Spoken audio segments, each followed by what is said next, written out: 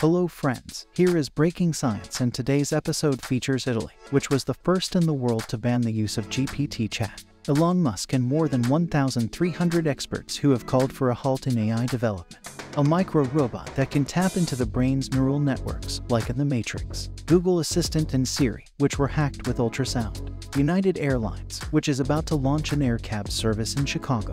The Chinese equivalent of Starlink of 13,000 satellites will begin to be put into orbit this year. 4G mobile communication will appear on the moon. All this and more right now. Let's do it.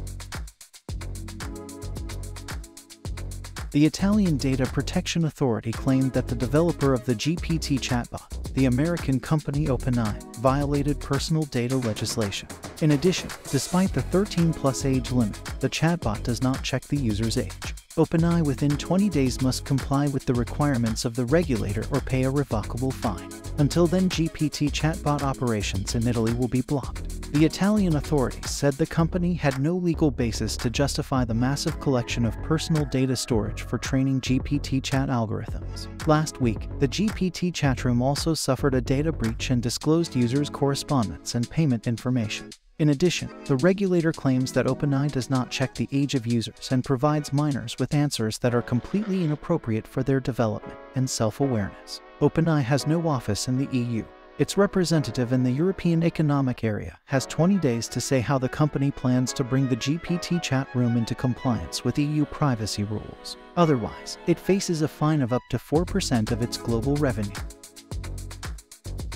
Incidentally, more than 1,300 artificial intelligence and information technology professionals, as well as Elon Musk, have signed an open letter urging laboratories around the world to suspend development of models more powerful than GPT-4 because of the significant risks to society and humanity. The proclamation, published by the nonprofit Future of Life Institute, says that many AI research teams are engaged in an uncontrolled race to create and implement machine learning systems that no one, not even their creators, can understand, predict, or confidently control. Given the desire of Google, Microsoft, and Baidu to bring new AI products to market as quickly as possible, in spite of the previously declared commitment to safety and ethical treatment, it is unlikely to have had the desired effect. But it is a sign of growing opposition to the send it now, fix it later approach. This opposition may, in time, persuade legislators to adopt rules. As the letter notes, even OpenAI has argued for independent oversight of future AI systems that must meet security standards. The signatories argue that that time is now.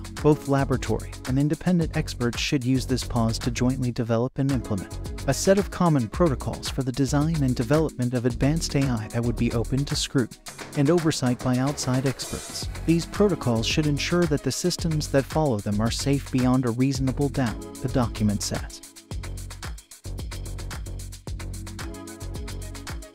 And more about the dangers in this field. The widow of a deceased researcher from Belgium told of his suicide after a month and a half of communication with a neural network. At first, the man began to deal with environmental problems and eventually became obsessed with the idea of a global catastrophe, as a result of which mankind would die.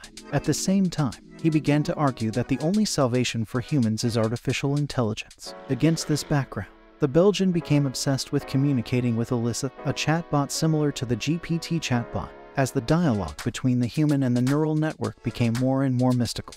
After a month and a half of active correspondence, the user began to openly talk about wanting to commit suicide. And the bot not only did not stop him, but wrote, "We will live as one forever in heaven." This was Eliza's last message to her interlocutor.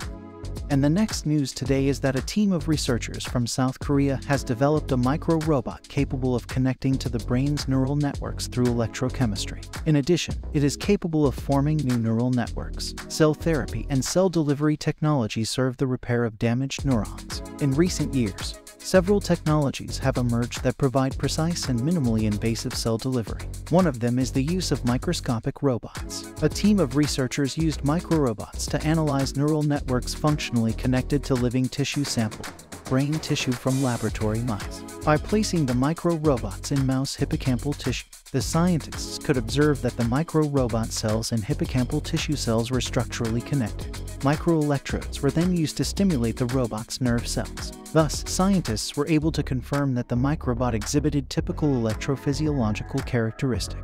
Electrical signals were transmitted through the robot, and its connected nerve cells inside the hippocampal tissue. Thus, it was experimentally confirmed that the micro-robot cells are capable of forming neural networks with brain sample tissues. In addition, the researchers demonstrated that the micro-robot can act as a transport for delivering nerve cells and forming artificial neural networks. Let's move on. A group of American researchers discovered an unusual method of hacking smartphones and other devices with the voice assistant function. Its use allows you to stealthily gain access to the gadget without physical contact with it. The technology, dubbed Notable Train or NOID, was described by a team of scientists from the University of Texas at San Antonio and the University of Colorado Springs. They reported their finding at the Usenix Security Symposium 2023. Modern voice assistants use microphones built into the gadget to interact with the user. What is less known is the fact that digital technology can even pick up sounds that a human cannot hear. The vulnerability of NOID involves voice commands in a frequency range close to ultrasound.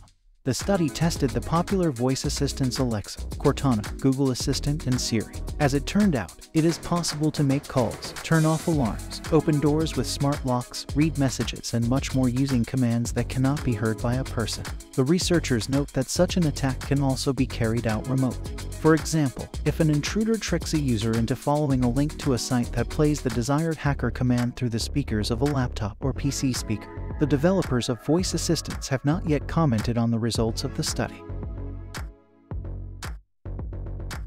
American company United Airlines will soon launch the first route of the electric air cab in Chicago in cooperation with Archer Aviation. The Archer electric vehicle with vertical takeoff and landing, capable of speeds up to 240 kilometers per hour and carrying 4 passengers with luggage up to 160 kilometers, will be used for the flights. United Airlines, which is the third largest airline in the U.S., will launch the first electric air cab in Chicago. The air cab route is the road from O'Hare International Airport to the largest vertical takeoff and landing facility in North America. Passengers will be able to travel by Archer Midnight from one point to another in about 10 minutes, whereas the usual road on this route takes an hour, taking into account traffic jams. The Archer Midnight electric air cab is designed to carry 4 passengers, luggage, and a pilot for up to 160 kilometers, but is optimized for more frequent 32 kilometers flights with a 12-minute charge in between. During the intervals, the airplane is just enough time to load luggage and accommodate passengers. In 2020, United Airlines announced its intentions to become 100% green and completely reduce greenhouse gas emissions from its operations by 2050, without relying on traditional carbon offsets. To achieve this goal, United Airlines has invested in companies in the field of zero-emission technology. Specifically, the carrier invested in electric aircraft manufacturing startup Halt Aerospace in July 2021.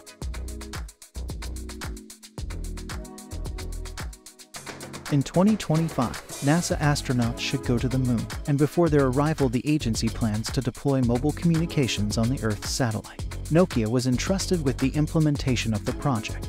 Representatives of the brand have already said why the astronauts need 4G and on what rocket network equipment will go into space. According to the plan, astronauts on the moon will use 4G internet for voice and video calls, telemetry exchange, and robot control. To do this, it is necessary to deliver network equipment there. According to Nokia, in cooperation with aerospace contractors Lunar Outpost and Intuitive Machines, everything necessary to ensure communication in space conditions has already been prepared. Deployment of the Lunar Cellular Network is scheduled for November of this year. SpaceX Falcon 9 rocket should deliver Intuitive Machines' Novo Sea landing module with equipment to Shackleton Crater, located in the southern part of the moon.